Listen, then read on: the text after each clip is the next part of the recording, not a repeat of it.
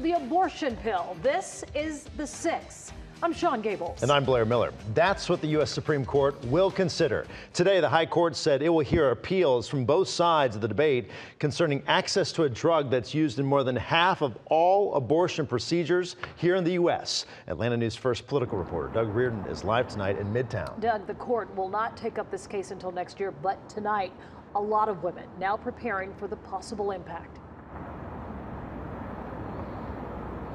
Yeah, you can only imagine that they are, and we have to be clear right off the bat here that while this plays out in the Supreme Court, nothing will change here in Atlanta, nothing will change here in Georgia. Women can still get this Mifepristone pill prescribed via telehealth. They can still get it sent to them by their doctor in the mail. But this ruling that's expected to come down sometime in June could change all of that. So it's really about access. They're trying to restrict access. Dr. Mimi Zeman, a longtime Georgia OBGYN, says the drug Mifepristone, approved by the U.S. FDA in 2000 and available in over 60 countries, is safer than some over-the-counter medications like Tylenol and Viagra. So this has nothing to do with safety or medicine. This is politicians interfering and judges with healthcare.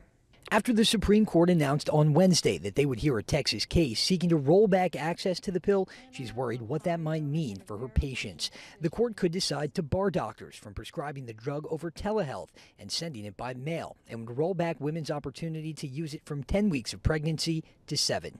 It's undermining the FDA's rulings, which could affect other medications. Pro-life advocates cheered the news. It does give us optimism. Zemi Fleck, director of Georgia Right to Life, is hoping the same Supreme Court that overturned Roe v. Wade last year will restrict access to a pill that's used in over half of U.S. abortions. Abortion, we talk about it.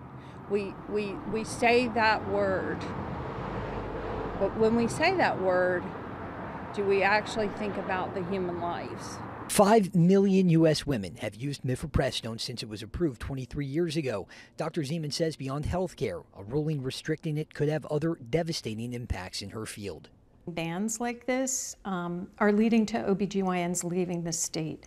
That impacts the care of all gynecologic conditions of women of all ages.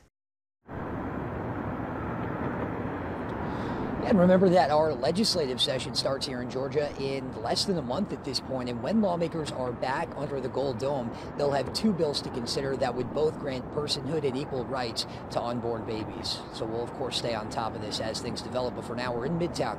Doug Reardon, Atlanta News First.